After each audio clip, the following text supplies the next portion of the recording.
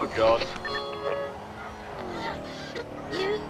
Okay, Once upon a time, there was a Grand Marshal named Kyle Preddy. He was known throughout the land as a fearless leader and a champion of justice. I think to orchestrate the units, unless Brian, you still want dark to. secret.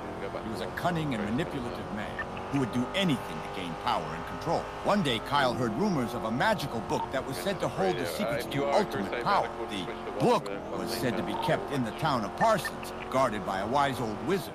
Kyle knew that if he could get his hands on the book, he would become the most powerful man in the land. So Kyle hatched a plan.